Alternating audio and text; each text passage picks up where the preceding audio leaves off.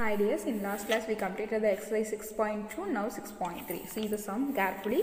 What would be the possible ones digit of the square root of each of the following? Square root. Square root na enna? First I am going to give the explanation for square root. This is the square root. Okay. இதுக்குள்ள வந்து ரெண்டு number இப்படி ரெண்டு number இருக்குன்னா இந்த ரெண்டு நம்பர்ல இருந்து ஒரு நம்பரை நம்ம வெளியில எடுக்கலாம். ஓகேவா? அப்போ இந்த ரெண்டு நம்பரை மல்டிப்ளை பண்ணா நமக்கு என்ன கிடைக்கும்? 4. 4 ஓட ஸ்கொயர் ரூட் என்ன சொல்லலாம்னா 2 × 2. ஓகேவா? இதுதான். அதாவது எந்த நம்பரை நம்ம ஸ்கொயர் பண்ணும்போது நமக்கு இந்த நம்பர் கிடைக்கும் அப்படின்னு சொல்லி கேட்குறாங்க. அது ஒரு ஒன்ஸ் பிளேஸ் தான் கேட்குறாங்க. ஓகேவா? ஸோ ஒன்ஸ் பிளேஸ் இங்கே ஒன்ஸ் பிளேஸ் பாரு 1. ஸோ எந்த நம்பரை ஸ்கொயர் பண்ணும்போது நமக்கு 1 கிடைக்கும்?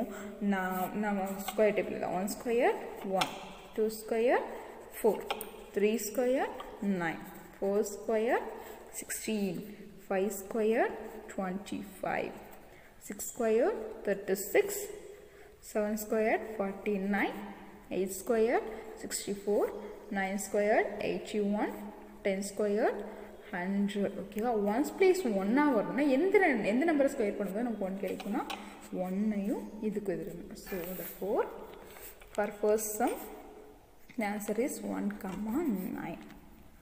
For second sum see 6. So 6 na 4 and 6. Okay. So 4 and 6. Third sum must place in 1. So 4 means 1 and 9.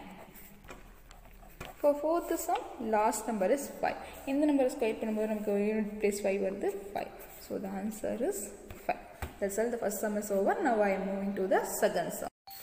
Now second sum, without doing any calculation, find the numbers which are not perfect squares. Calculation எதுவுமே பண்ணாம கீழே கொடுத்துக்க நம்பர்லாம் எது வந்து perfect square இல்லை அப்படின்னு சொல்லியிருக்காங்க. So நமக்கு as usual ஸ்கொயர் டேபிள் தெரியும். ஸ்கொயர் டேபிளில் எண்ட் ஆகிறது பாருங்களேன் 1, 4, 9, 6, 5. இந்த நம்பர் தான் ஸ்கொயர் பண்ணும்போது நமக்கு எண்ட் ஆகும். பட் இங்கே யூனிட் பிளேஸ் என்ன இருக்கு? 3 இருக்கு.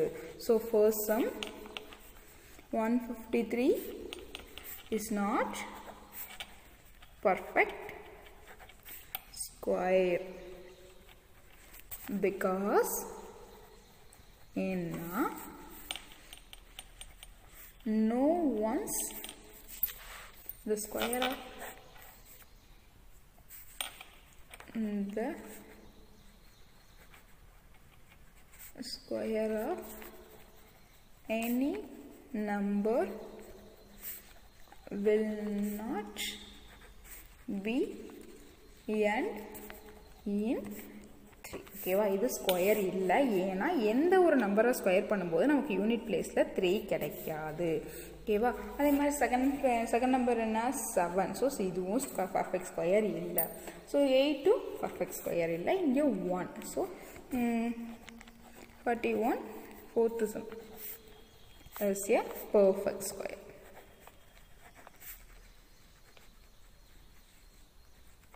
Because